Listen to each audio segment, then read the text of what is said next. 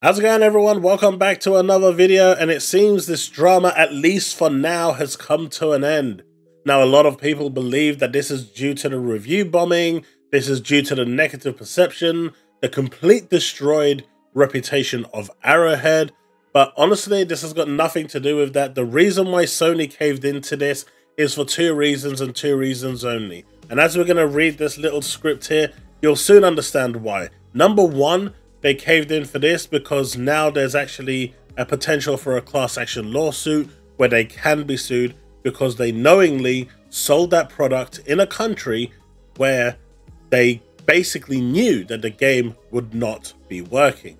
So they misled, misguided, and deceived 177 countries into buying a product. That's 177 lawsuits that they potentially have on their hand. But more importantly, you know, I'm not saying that that's undermining. More importantly, this one over here. Now, if you haven't seen this, I'll link it in the description below. I'll also, you know, I've got a couple of videos before this one that actually went through this as well. But essentially, if you are in Ukraine, you can't go to the web version, you know, the web portal and create a PlayStation account.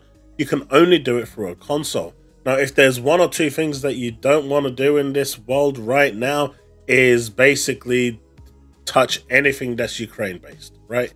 The situation there is still not good, and the West is still, you know, trying to support in every way they can. And, you know, there's a lot of support right now and has been for a long time in support of Ukraine. But this, you know, this is something that you do not want to touch. This was a ticking time bomb that could honestly, quite honestly, ruin Sony, right? Forget about Arrowhead for a split second, who are also involved in this, and I still don't understand why the developers are getting a free pass on this, but this could actually ruin Sony entirely in like complete reputation. So they, once this came out, like I was telling Powerboss, my friend, yesterday, once this came out, the decision was but a foregone conclusion. It was going to turn. Now, if this didn't come about into the, you know, into light, and if this wasn't put forward, and if this didn't start going viral, that Ukrainians had to pay up to $500 just to create an account, Sony probably would have tried to challenge those people that basically, essentially, bought the game in different countries with the knowledge that PSN was going to be required because it was their day one, right? The actual notice of it was their day one on Steam. But this one right here is why it happened. But if you are enjoying this video, do consider hitting that like button, hit that subscribe, hit that bell to stay up to date with all content I release. Now let's get on to the actual main article and let's just dissect this to see exactly what it is that they're saying. Helldivers fans, we've heard your feedback on the Helldivers 2 account linking update.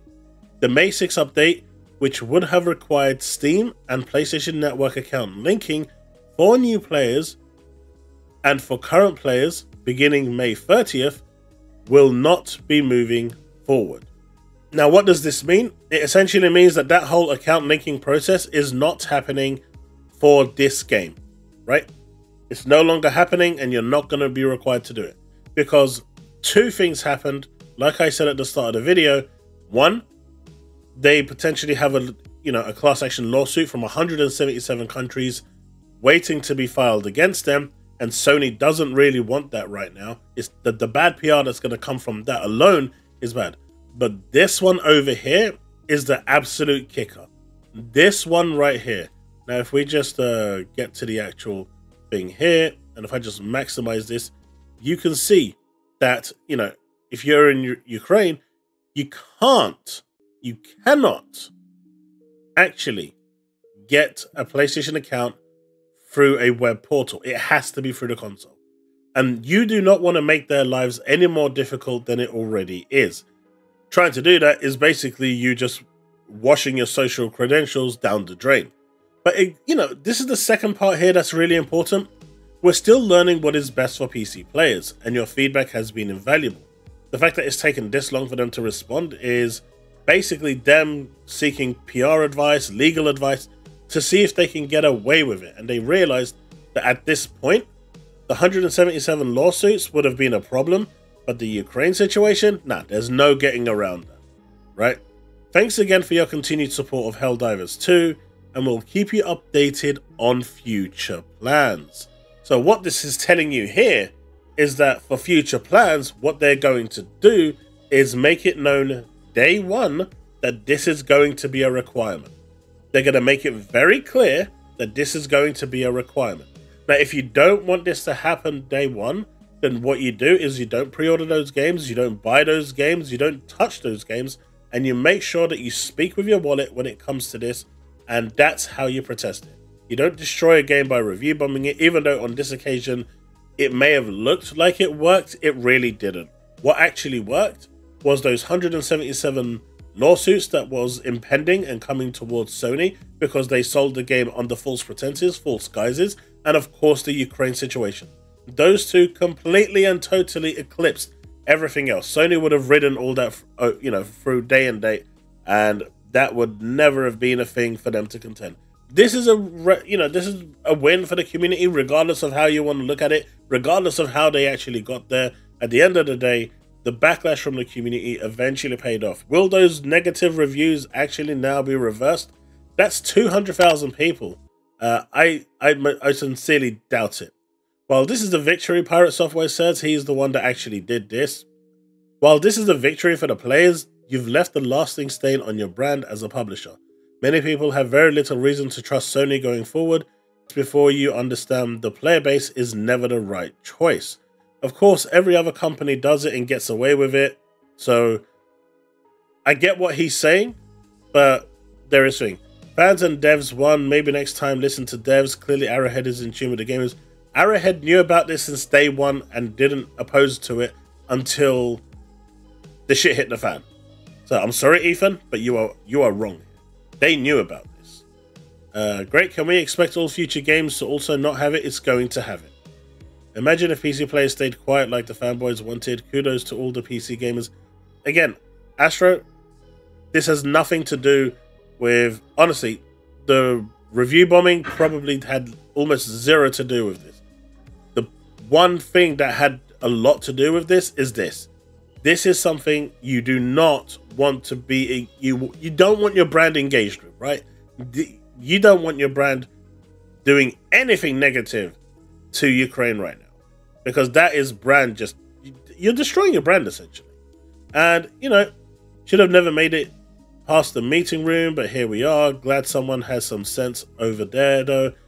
But this is going to come back, and you can clearly see that by them saying we're still learning what is best for PC players, and your feedback has been invaluable.